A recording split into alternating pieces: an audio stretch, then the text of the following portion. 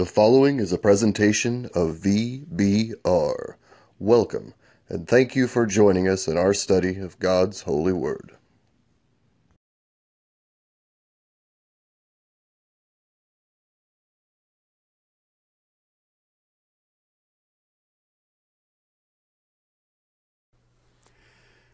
Welcome to Video Bible Readings. This is a Bible study series on the New Testament, and this project was inspired by the Bible readings conducted in many congregations years ago. They were open to everyone, and the attendees read and studied the Bible intensively for weeks at a time, often in the winter months. The Bible readings of yesteryear resulted in considerable spiritual growth as people let the Bible soak into their minds.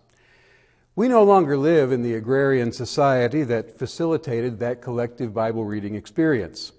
So our video Bible readings were conceived as a modern alternative, accessible anytime. Our purpose is to promote personal Bible study. Our purpose is not to substitute for any Bible study that you may do otherwise. Our purpose is definitely not to take the place of the mutual edification of the church when it assembles together. But we do hope that you will be built up in the faith as a result of this series. I've been asked to read and comment on the book of First John. I'll be reading from the King James Version of the Bible. And I've woven together some thoughts gleaned from various sources in an effort to edify. Very little that I ever say is original with me, but I hope that everything I say is true. If you hear me say anything that's not true, I hope you'll let me know so that I can correct it. I love the truth and I want to follow truth wherever it leads. We welcome you. We thank you for sharing with us in our video Bible readings. Let me briefly introduce the book of First John. The Apostle John was one of the inner circle of three apostles, along with Peter and James. He's a familiar figure in most of the scenes of the New Testament with Jesus and his disciples. The image that many people have of the Apostle John is probably not quite what he was really like. Paintings of the past have made him appear to be pale and quiet, dove-eyed, and even effeminate. In Da Vinci's The Last Supper, he's sometimes been mistaken for a girl. But John was outgoing and at times almost volatile. John was emotional and could be quite demanding. His writing is bold and direct and dogmatic. I don't think there's another New Testament author as dogmatic as the Apostle John. He's authoritative in his writing. He's committed to absolutes. He is black and white. John is an exclusive preacher, needed in our inclusive time. As an authoritative apostle, he's the perfect writer to address the church today. John writes in simple words. He writes in clear certainties. Nothing here is vague, nothing here is ambiguous. And John can bring a new sense of certainty to us. If we're already certain, he'll make us that much stronger in our certainty. John never identifies himself as the author of this letter, but we have the strong, consistent, and universal testimony of the early church that he wrote it. There were people who knew John and knew that he wrote it. They told their friends and fellow believers that he wrote it, and this was passed down from John's generation to the next generation and the generation after that. John's authorship can be traced all the way back to people who knew John. John lived the longest of all the apostles, almost till the end of the first century. We have a very strong foundation for his authorship. Papias, in the generation after John, knew John personally and called him a living and abiding voice for God. As the last apostle standing, the Apostle John didn't really need to sign his work. Everybody knew who he was, and they knew what he wrote. One time they say Picasso finished a painting, and somebody said, "Aren't you going to sign it?" He looked at the painting and said, "It's signed." And I feel like that with the Apostle John where this letter is concerned. It's consistent with John not to refer to himself by name. In his gospel, he doesn't use his name. Well, actually, in his gospel, he does use his name, but he's not talking about himself. When he says there was a man sent from God whose name was John, he's referring to John the Immerser and not to himself, John the Apostle. He refers to himself by descriptive phrases, like the disciple whom Jesus loved. He refers to himself as the one who reclined near Jesus at the Last Supper. There's a measure of humility in this. He was self-effacing in that regard. He portrayed himself as an intimate and beloved companion of Jesus. So when we don't see John's name in his letters, we're not surprised because we don't see his name in his gospel. In First John, God is mentioned and Jesus is mentioned, but there's only one other proper name used in First John. Do you know who it is? Keep listening, and when we get there, I'll try to remember to remind us that that's the only other proper name besides Jesus and God in the entire epistle. Probably the Gospel and the epistles of John were written at about the same time.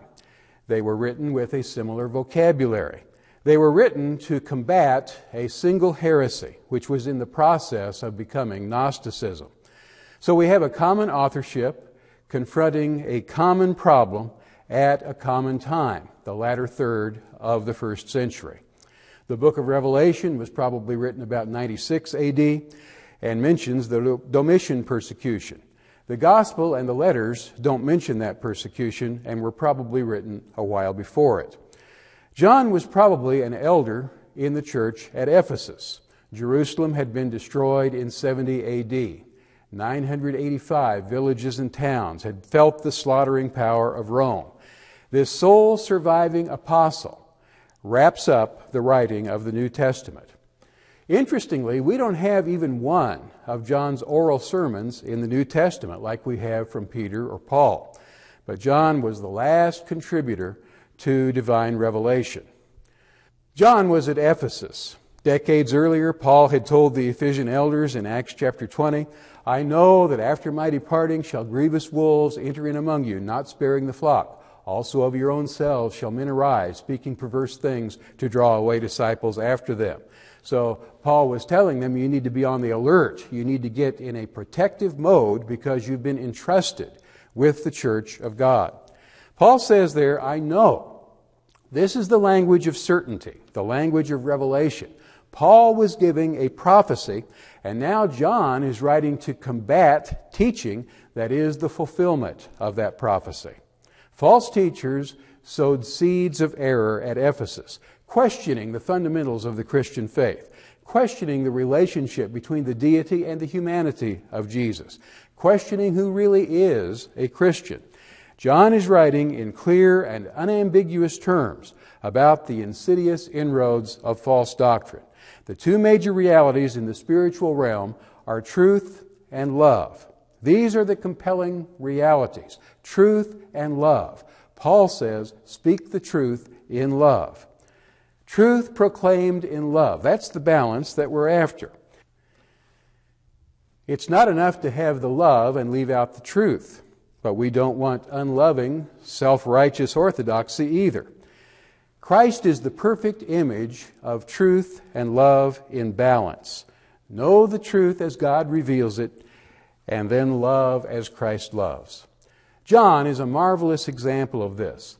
He used to be a son of thunder. He wanted to call down fire from heaven. He manifested a self-promoting ambition. John, at one point in his life, wanted special privilege and honor to sit on the right hand or the left hand. The only time recorded that he speaks up in the Gospels is in the 9th chapter of the book of Mark, Mark 9:38, when he says, "We saw somebody casting out demons and we tried to stop him because he wasn't following with us." And the Lord's message to John through all of this self-promotion is, stop trying to be in charge, John. You need to start being last. You need to learn how to be a servant. You need to become like a little child. John was wired to burn the Samaritans. He wanted to be the chief. He wanted to shut up people that he didn't think were worthy. He had a real competitive spirit. John has the ability to be narrow, dogmatic, exclusive, and draw a hard line. And that's usable if it's for the right things. That's the kind of man who can be shaped into strength. What the Lord needed to do was make this man loving And I think he succeeded in doing that. That critical rebuke in Mark chapter 9 perhaps pushed John toward being loving. There was nothing vague in John's world, but it needed to be tempered with love. And John did become the apostle of love, with an unwavering regard for truth. Everything in John is absolute. There's the kingdom of God and the kingdom of the devil. There are the children of God and the children of the devil. There's light and there's dark. There's righteousness and there's wickedness. There's salvation and damnation. But John's love never slides into sentimentality. He never tolerated lies. He never tolerated sin. The most powerful advocate of truth gives a powerful representation of love. The most clear-cut, black and white writer in the New Testament is known as the apostle of love, and he doesn't come across as harsh. Speaking the truth in love is the most loving thing that we can do. John received the love of the truth, and he never let it go. He says in chapter 1, verse 4, "I write these things that your joy may be full."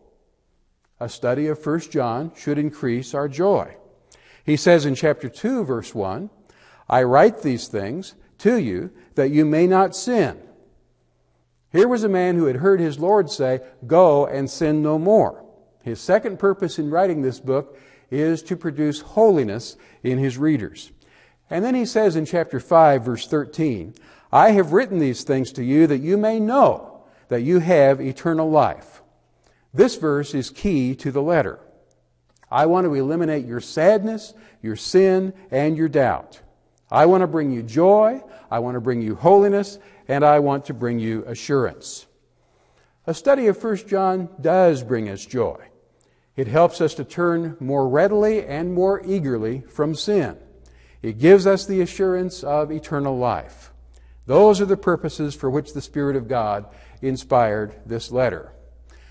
So as we sit at the feet of this beloved old man, we find that as we look at 1 John, there are no truly introductory statements here. Not only is there no identification of the author, there are no greetings. This is so unlike the letters of Paul or Peter or James. John jumps immediately into the issue.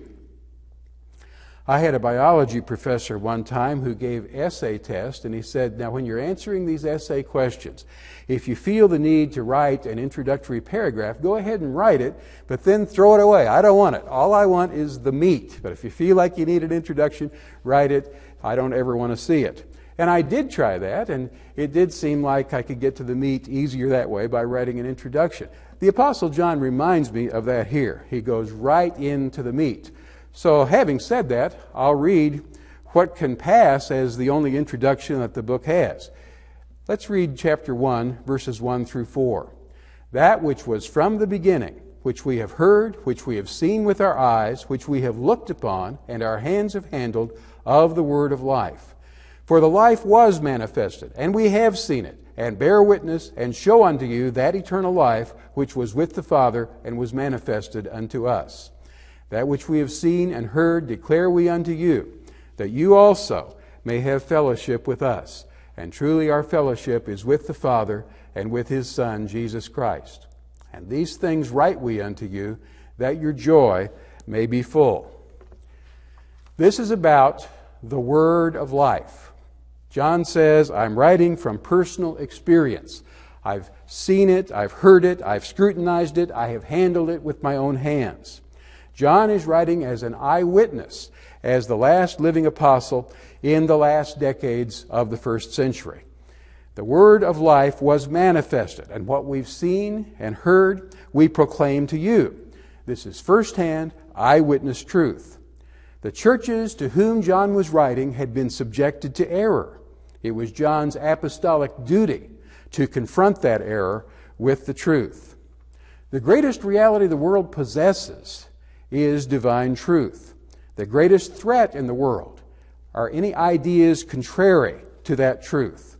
We have the responsibility to proclaim truth and point out error.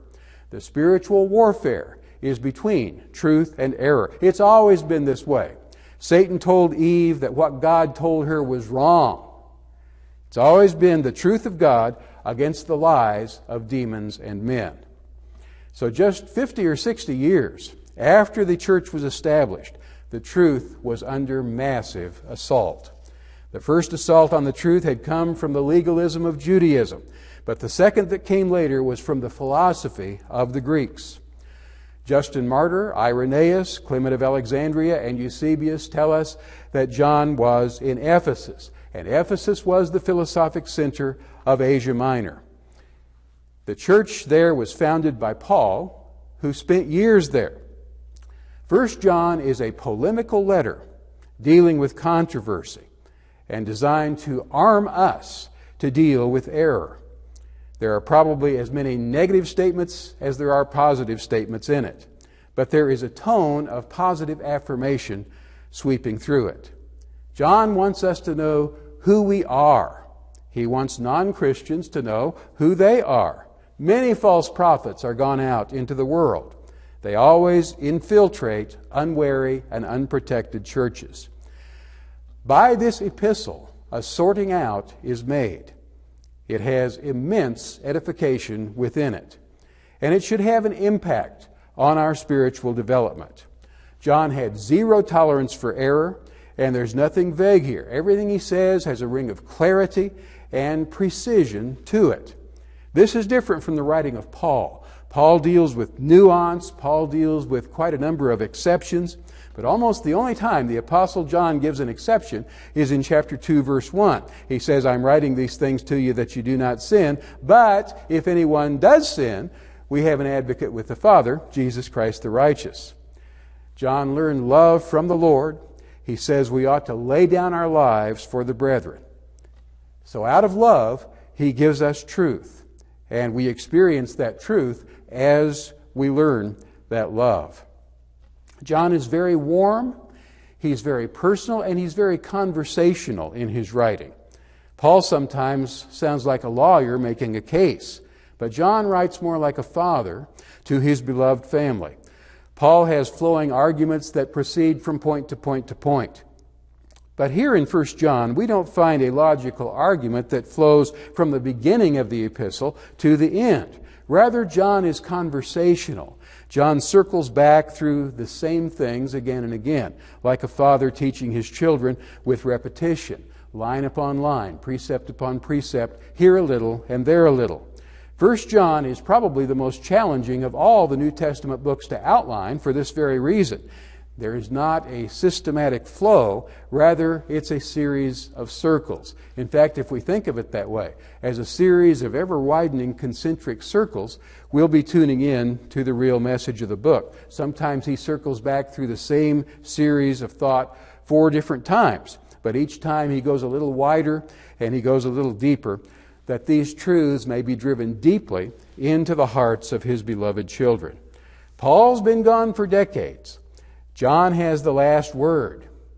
Somebody said it's like the wine at the wedding in Cana of Galilee. The best wine is last. But I don't think you and I need to decide who's best between Paul and John. They're both good. They're both writing by inspiration. My only point here is that we can sure see the difference.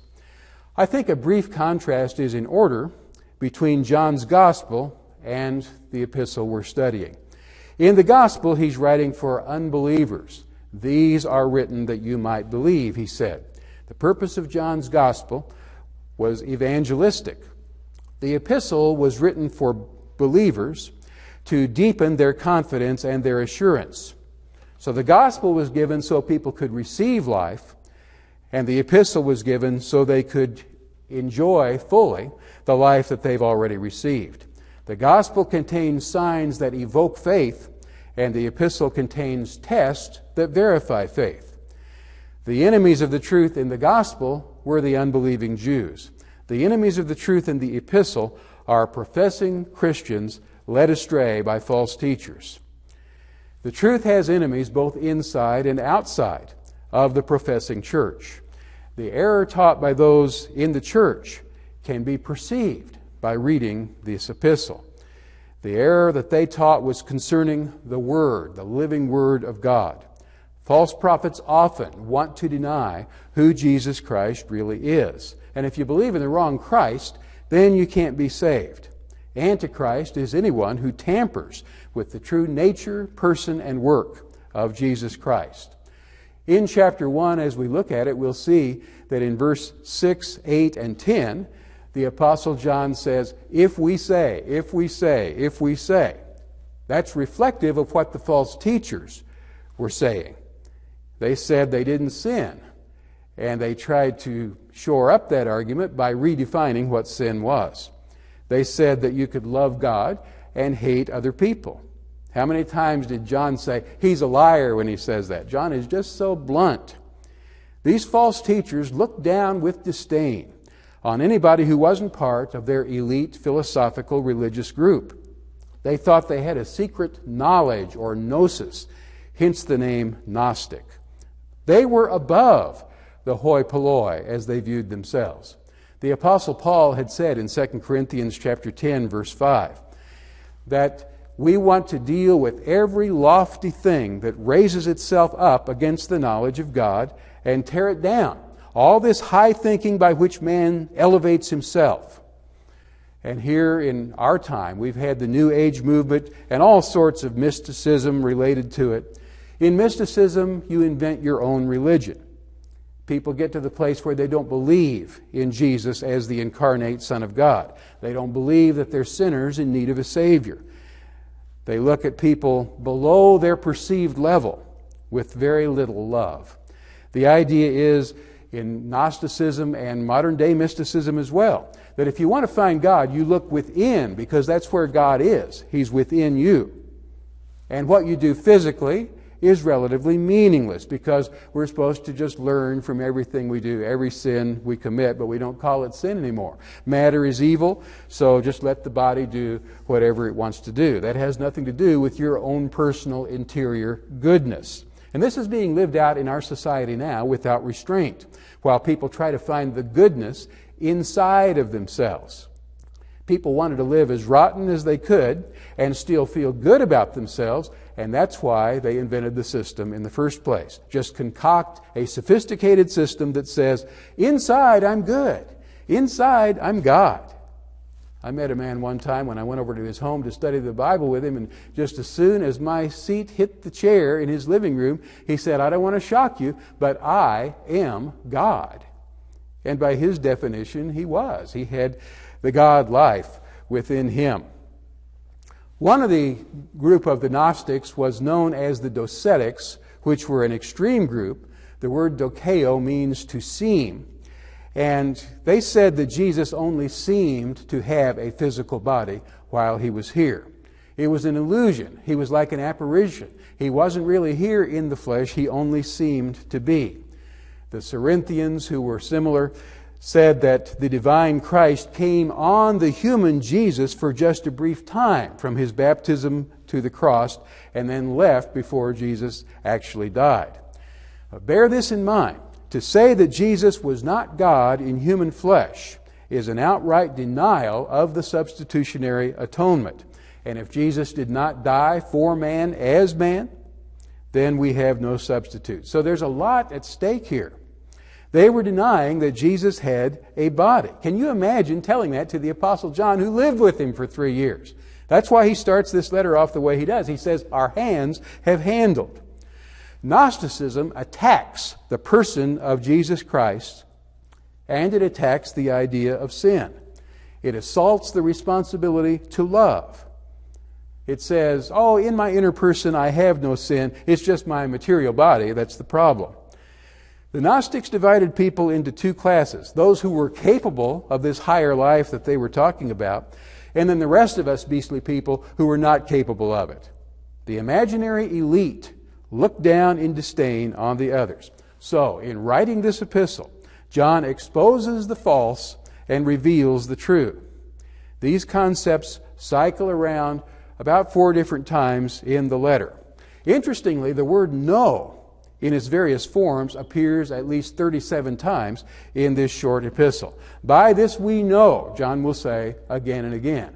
Not by this we think or we hope or we wish or we feel, but by this we know. This is an epistle of certainty. And in the first 4 verses, he starts off with some great certainties. You and I live in a time when certainty and conviction about truth are not very well tolerated. Today's attitude, even among a lot of religious people who claim to believe the Bible, their attitude many times is, well, I'm just too humble to think that I could ever really know what the Bible actually means. And we get to the place where we're not certain of much of anything. But the Apostle John is an apostle of certainties, and this is a very certain epistle. He uses the word confidence several times, and he means boldness or assurance. John knows whereof he speaks, so he has confidence. He's certain about what he writes. The Bible exalts dogmatism in that sense. Boldness because one knows what the truth is. This is so contrary to today's mood as to make it seem almost insensitive and out of touch. But the Apostle John, by inspiration, normalizes it. We should know and we should have confidence. He starts with the living incarnate Word, who is the theme of the written Word. We hope you'll join us for our next video.